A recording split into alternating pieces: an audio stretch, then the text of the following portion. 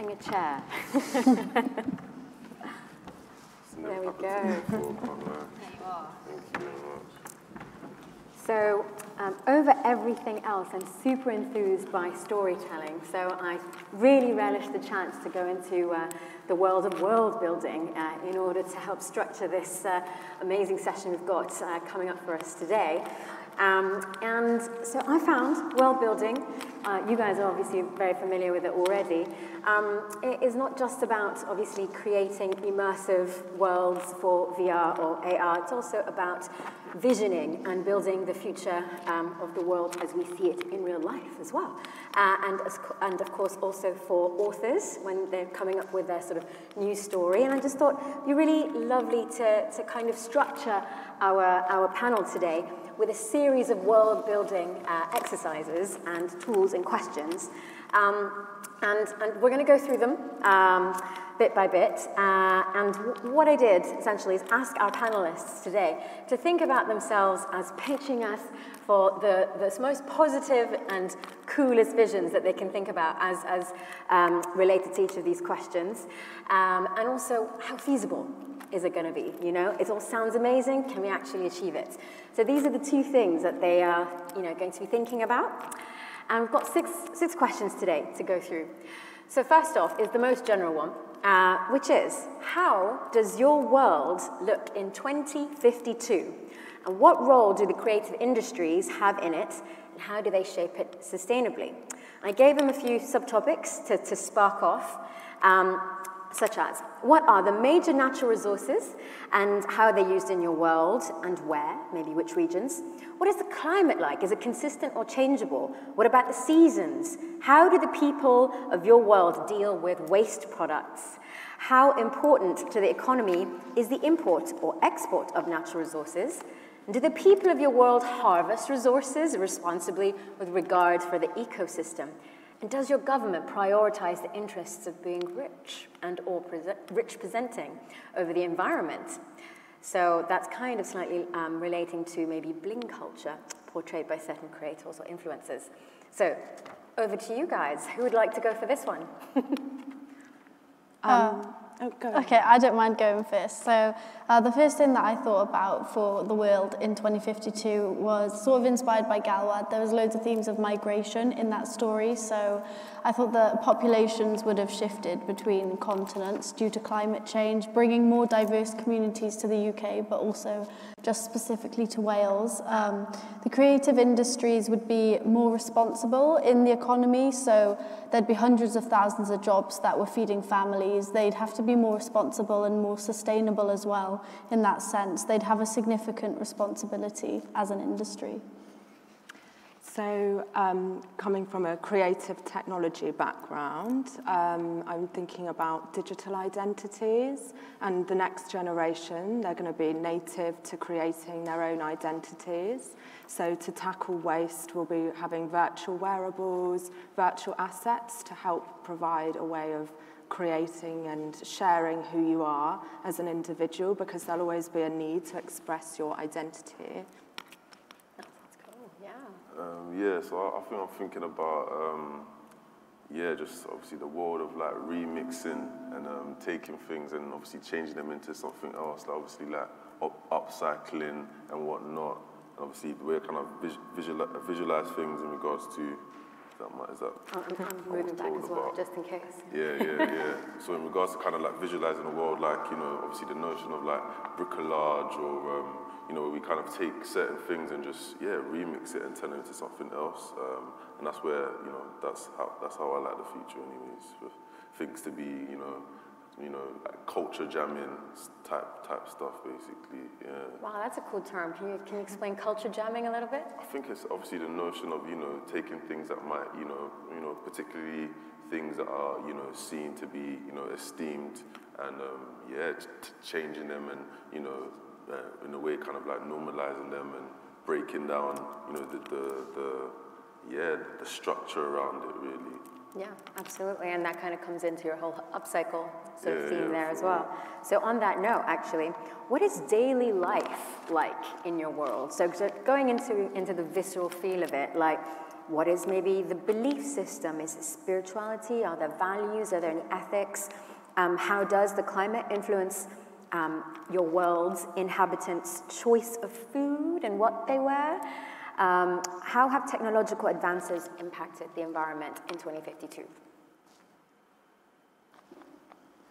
So what I thought was that daily life would be a bit more conscious and thoughtful. We as consumers are quite maybe automatically wasteful in our mindset, whereas people in the future will have been educated to think twice before buying things. So yeah, I'd use the term mindful consumers. With the value system as well, I'd argue that it would be based on well-being, collaborative thinking, and sort of kindness. So things that are productive and moving forwards. Technology would also be more sustainable, and brands would have changed the way that they might market new products. So yeah, just the whole scene of marketing, economy, consumerism would have shifted considerably. So you might be harnessing the power of marketing to already kind of embed these value systems. Yeah, so that would be the current change now, so that would impact the future of the creative industries. Cool. Well, at the moment, we're all very excited about technology. Everyone really wants to learn to code or are developing their skills in that. I'm reflecting of this idea of nature as well. So I think people will be more in tune with nature as a space to be inspired by, both like nature with technology and how it works together to look after our planet, and then also inspired by it being a creative tool to create new ways of thinking, the amazing tools of, for example, the spider's web, that sort of thing. I think we were talking about this a little bit earlier as well, and something you mentioned, was it mycelia? Yes, yeah. Yeah. In the Museum of Imagined Futures, the virtual reality project I worked on, we explored these themes around nature and technology, and mycelium was one of the worlds you could explore. Yeah, so actually, both of you have been young creators within some Unboxed projects here, and yourself as well. Is it Sea Monster? No, it's To the Moon. To the Moon, sorry, my bad. Gawad? Yeah, Gawad. And Museum of Imagined Futures. StoryTrails, exactly. So bringing all of these sorts of experiences to bear, would you say that there was a lot of collaboration involved? Yeah, definitely. Even just the sheer amount of companies that came together to make Gawad happen. It was definitely a collective project, and I think that makes it even more valuable, knowing that loads of different people contributed to the end product, which was something to be really proud of, I'd say. Yeah, and I had a really cool sort of experience. You sent me the VR experience, and the mycelium was part of it, and also kale, I think, was an imagined future as well, right? Seaweed. Kelp under the water. Do you imagine like we would still have silicon-based technology even? Like you're imagining things to do with nature, and what we might be able to learn from this sort of collective intelligence maybe? Definitely we'll have emerging or advanced technologies embedded within our future. I think it will probably, I'm hoping it will be more people-focused, people with nature, but I think there's always an exciting place to explore advancing technologies. I think it's about merging the realities of the real world with the virtual world and how they meet together. Yeah. No, it makes a lot of sense.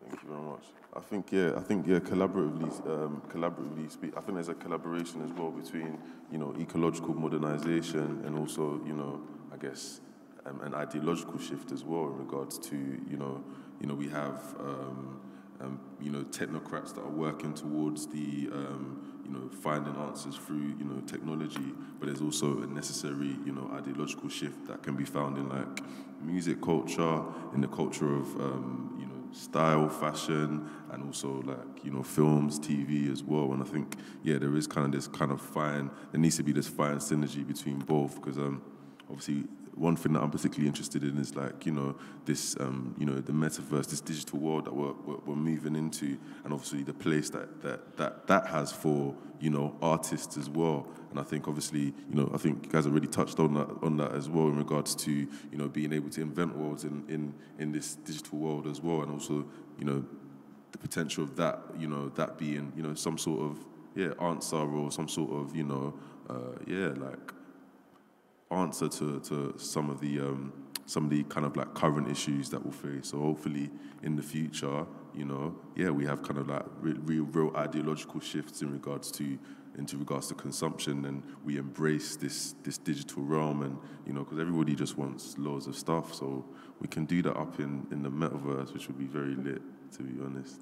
Yeah. Be exciting. I'm getting some questions which I might bring in a little bit later, but maybe specifically about the moon. But we'll check it out. So, on your world, whether it's the moon or not, what are the most popular creative or entertainment activities? So some things to consider. Is this a world made magical by creativity? And or how does creativity make this world a better place? Would this be from individual creators or groups? Are these companies or collectives or tech providers? What forms of art are there? Do people even value art by now? Can everyone afford art by now? Or only the wealthy still, potentially? Now, what subjects does art concern itself with in this world in 2052? And what are the major festivals? I think that's a lot of really good questions. They're really thought-provoking, but the main takeaways I had was that I think the future will be a blend of science, technologies, and the arts. So it's like the whole STEAM sort of theme that Unboxed stands for, really. And the arts will have brought people together, so albeit people from different fields and different professionalities. I'd also want to think that the activities in the arts themselves are more accessible and inclusive. They'd represent identities from various different backgrounds, and just be really representative of the UK as a whole.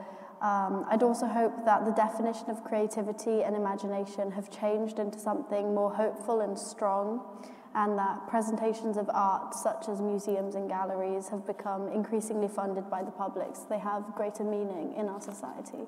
Oh, amazing. I'd like to delve a little bit more into what's your personal definition of creativity in that case?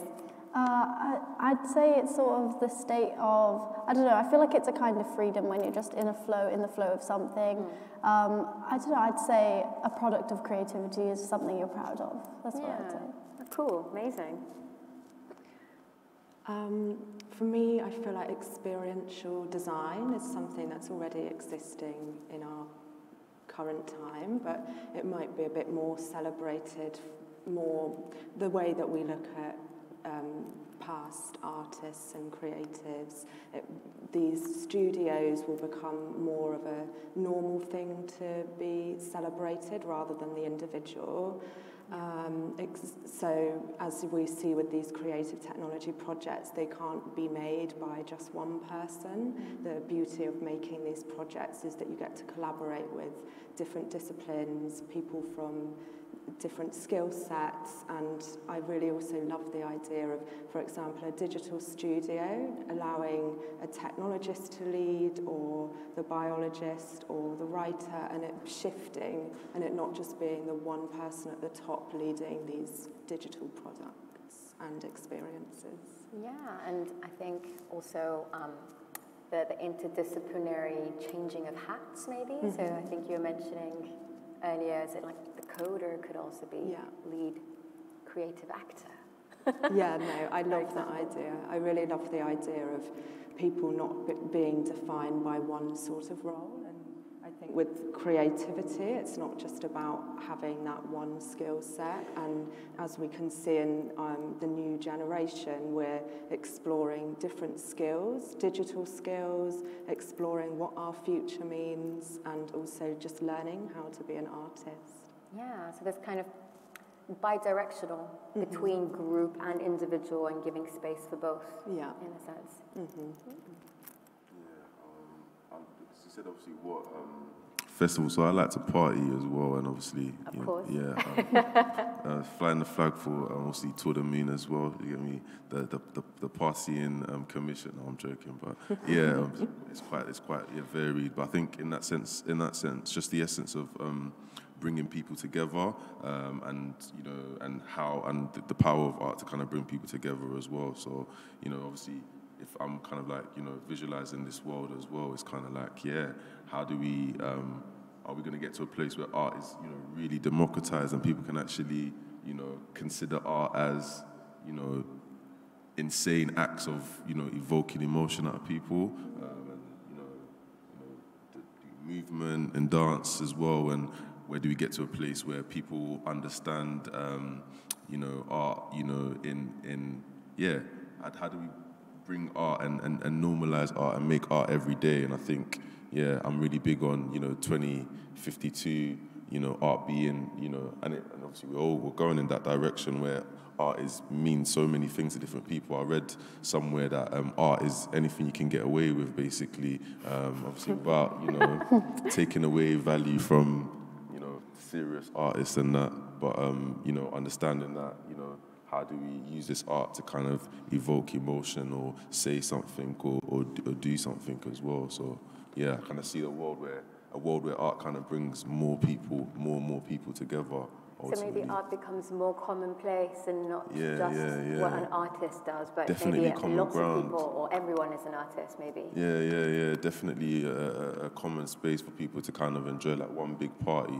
Definitely. What about an interstellar synchronous festival? That would be serious. Yeah. If we can do it on the moon, let's help Elon Musk make that happen. I can't lie, that would be serious.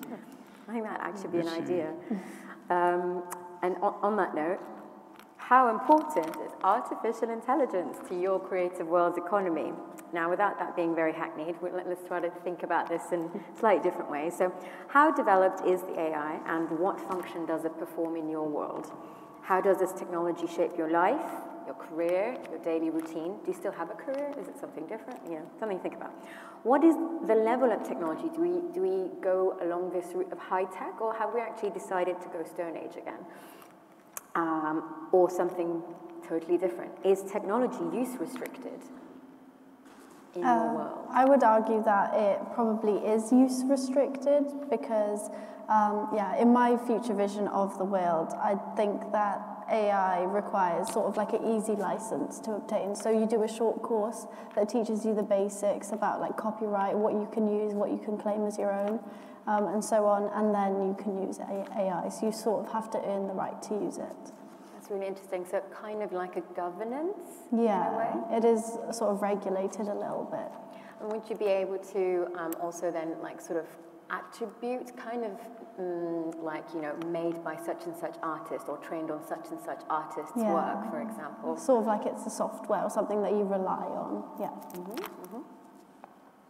So for me, with artificial intelligence, it's such a broad and large subject, but I think first of all about the relationship between the human, the creator, and the machine, and I think there's going to be so many new things being discovered in artificial intelligence that I hope that the human and the creator, the artist, it's being managed and regulated. It's in the hands of not just one person. People can join maybe the artificial intelligence system and see how it began, change how it began, get access into the technology in ways that are not too alien to the normal person. So more explainable in a way, or more transparent, right, from the whole process. Yeah, I think we need to have more transparency with artificial intelligence to be able to see, because it's going to be invisible all around us. I think you're also mentioning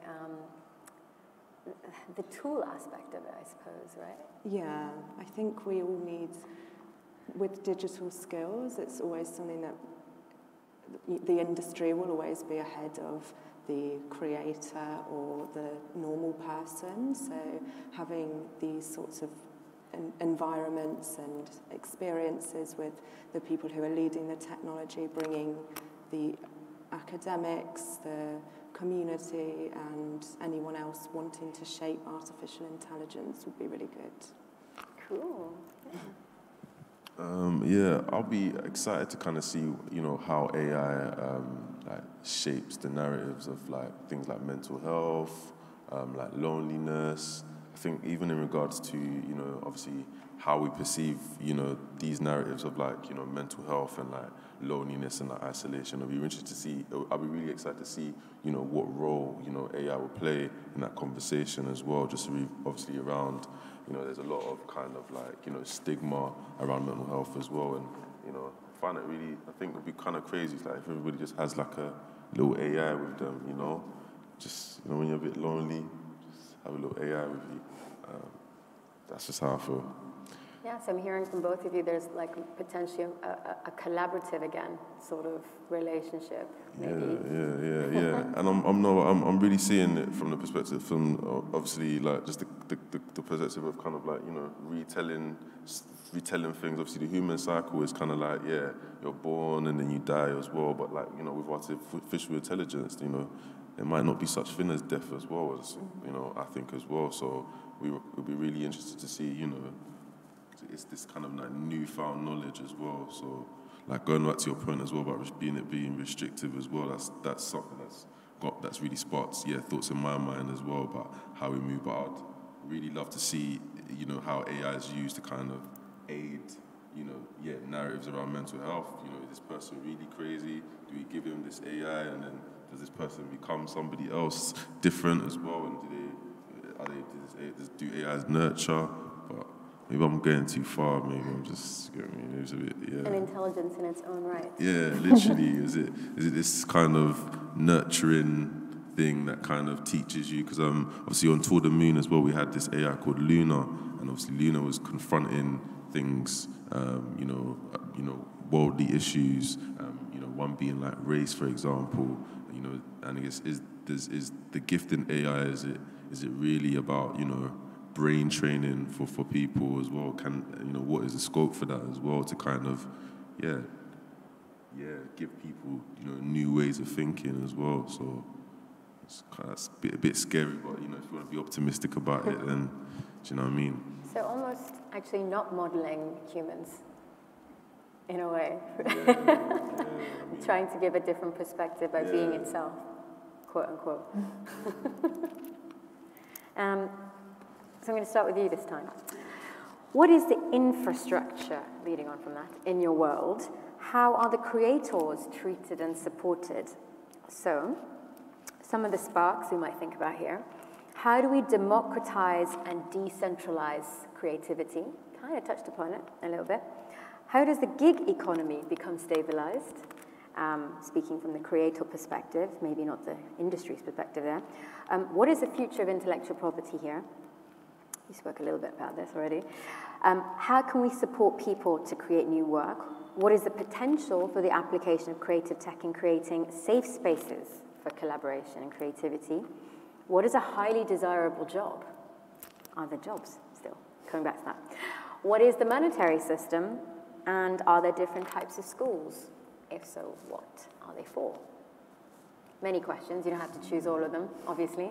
I guess one thought I'd love to talk about is just obviously the freelance and gig economy. I think there is, much work to be done in relation to, creatives and, the freelance economy as well. I think particularly in regards to contractual law and employment law as well, and in that world as well. And I think in 30, 40 years to come, I'm sure there'll be like a manifesto in regards to how you work with freelancers. Obviously, just recently, the gig workers under Uber just got, a really definitive case won in relation to their status. And I think there's a big conversation there in regards to, the creative economy and, the percentage of freelancers that are in the creative economy as well. And I guess the protection and rights and their kind of safeguarding in that realm as well. And I think that's something that I would love to see in 30, 40 years' time, the support and, protection. And is there this, new rights system,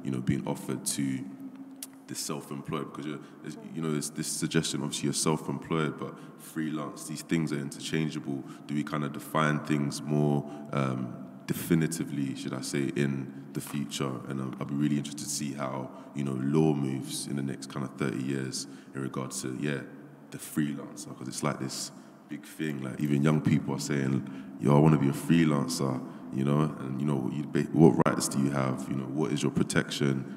What is your go-to? And that kind of understanding is something that, a lot of people have a long way to go in terms of understanding what it means. And even like the law, obviously, British law has a long way to go in understanding what are the actual problems, issues, and how do we, support freelancers in this current system, basically. So that's really interesting that you mentioned it is currently seen as interchangeable, like in terms of the gig economy, like in terms of self-employed and freelance. How would you say there is a distinction currently in your mind to that? And I mean, could there be a future where people are merely allocating their own time towards things that they're interested in, and then they get remunerated for it, for example? So I think being self-employed, freelancing, are these things interchangeable? Maybe under the eyes of the law, these things are interchangeable, but I don't necessarily. I think there needs to be a well-defined difference in what it means, because I think there's this new worker that's coming as well who doesn't want to do all of this staying on this and all of that, wants to kind of dibble and dabble as well. And I think that freedom is a newly defined freedom, but also you're not. I guess, I don't know. That self-employed notion comes with less protection as well. And I think with freelancers, you can't. It needs to be more well defined. And I have a strong opinion on how well defined it needs to be. And I feel like as a society, we're not far from getting there. The more people that go under the tagline of being a freelancer, I think even if you go on like websites like Fiverr, for example, and all of that kind of stuff, and you kind of see worlds where people can bid for certain jobs and all of that kind of stuff as well. And I think that economy is something that needs to be supported and invested into as well. And people shouldn't be afraid of investing into that economy. But also, it's kind of like, what a freelancer is, that's something that answers that I don't have to have at the moment in regards to how do you define a freelancer. But I'm sure in my humble heart, that there is a difference between being self-employed. Obviously, it's just not put out there legally yet. Yeah, and it's still, I think, even now, for example, if you're an actor, you could be part of Equity, for example, and that's a union that sort of protects your rights, as in terms of like a minimum wage for a job or whatever, and then might have a similar one for music, and then potentially there's something that's a bit broader across the sphere, because there's obviously people, as you say, dabbling in lots of areas. Different things, So I'm trying to. My idea is basically it's kind of coming from this idea of being an independent creative, but more on the side of being a digital independent creative. So looking at this like digital, as we see with NFTs, that ownership. So digital ownership at the moment, we're seeing it's being decentralized with like images, videos, but I'd like to see it go a bit deeper. So it could go with code, with SDKs, with tools.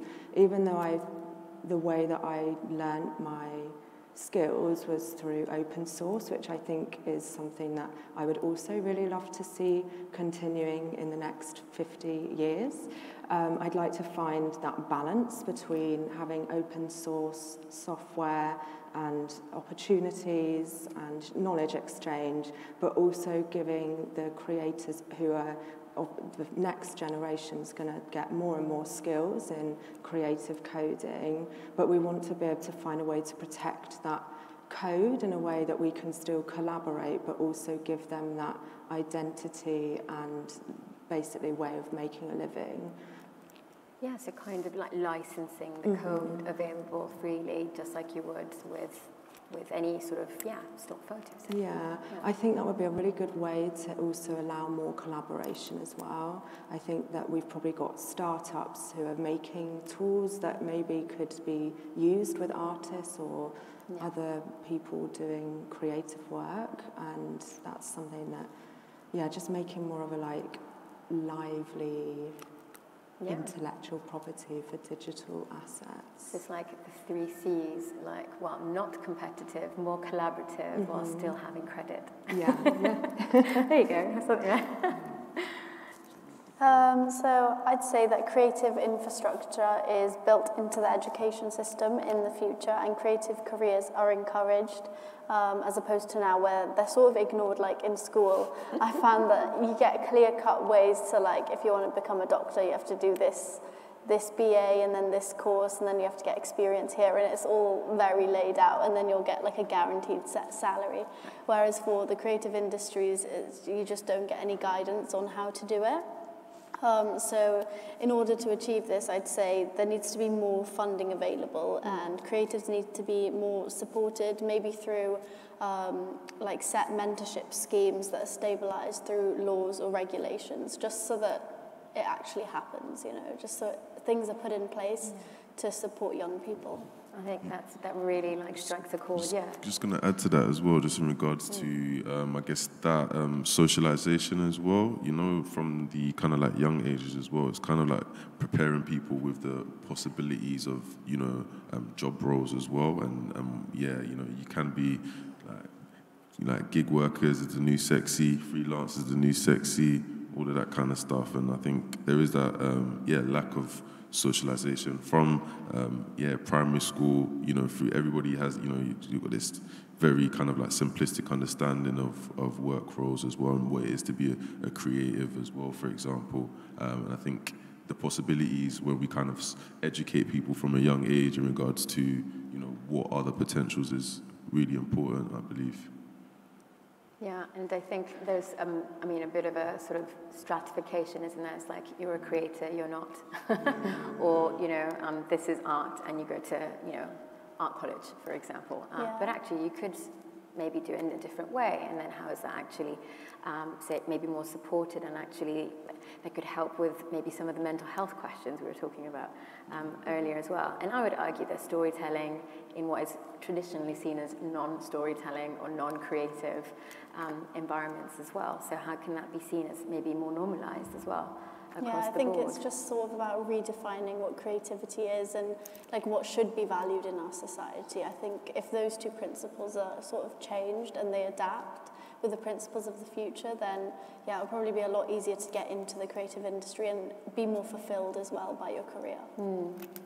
Absolutely. And actually that leads very nicely onto our final question.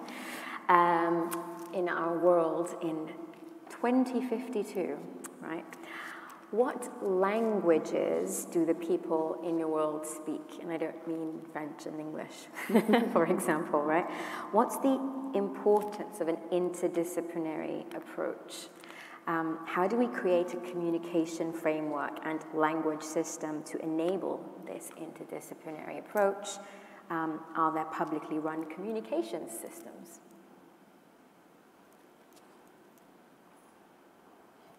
I was going to say something just around, language as well, and I guess, just kind of what the dominant discourse is around, language and use of language, and I feel obviously, I think there is there's almost a gatekeeping process in regards to communication effectively as creatives as well, and I would, really say that we need to break this all down. We need to democratize what it is. I can be an intellectual and still operate with a manner of speaking that might not be everybody's privy to as well. So I think there is something there around, I think, there is a battle of things. Obviously, there's a dominant discourse in how, things are understood and how things are spoken. But also, I think there is, the task is really for many creatives to kind of, like I said, to, remix and just really kind of break down these, archaic ways of thinking as well, and, knowledge being this you know, vocabulary book and lack of knowledge be in, I don't know, rap music or something like that as well. So I think there's one task that I believe is to kind of, you know, put two things together and let's see how we can really, you know, blur the lines in which things are understood, and which, blur the lines in which things are understood really. And I think communication and, you know, the variety of communication will have that power to, really, blur the lines of what is this and what is that really. Something that might be started maybe early in life then. Yeah, I think I'd also argue that it's not just how we communicate, but it's what we communicate about. So I think all of us sort of envision a more representative, more diverse future. So it's about bringing new voices and new lived experiences, new stories to the table. And I think that's what will really be a key point, just like what they want to talk about, what they think is valued in the future. And perhaps give an equal value. Yeah, this equitable approach. How do we define that as well? Yeah. Who defines that as well? Like we need to look for some people and tell them, like, you know. Or self-definition. Yeah. If I say it's important, I expect you to maybe honour that. That's definitely it. Definitely. So I was thinking about, I went to university and I did an art degree. And the main things that I got out of it was how to be a creative in creative situations. And I think that would have been something that would have been good for me to learn at a younger age. Like it could start out when I'm 5. Yeah. So things like learning how to experiment, put yourself in, just do things that you don't feel comfortable doing, make weird things and know how to analyse and reflect, also learn how to critique each other and critique yourself. Those are the and network as well, chat, those sorts of things. They sound like life skills. Yes, that's what I got. Just creative. Yeah, so that sort of thing was really, for me, the most valuable thing I got out of my degree was knowing how to be a creative in other places and spaces. So kind of like a life language. Could there be something that crosses all of these different silos? Yeah, definitely.